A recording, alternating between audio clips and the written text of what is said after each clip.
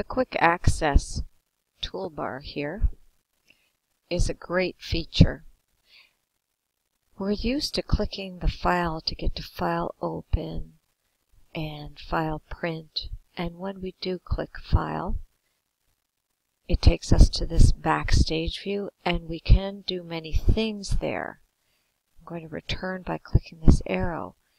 But this is a very handy-dandy little set of tools that let you have a little shortcut to those commands. So, for example, I'm going to click the little down arrow, and when I click this new, it puts a little icon here for new document. So I don't have to go to File, New. I can just quickly come here. So anything that you use on a regular basis, I would definitely go and click it, put a check on it so that it turns up here so that you can quickly access it, which is the whole point of it.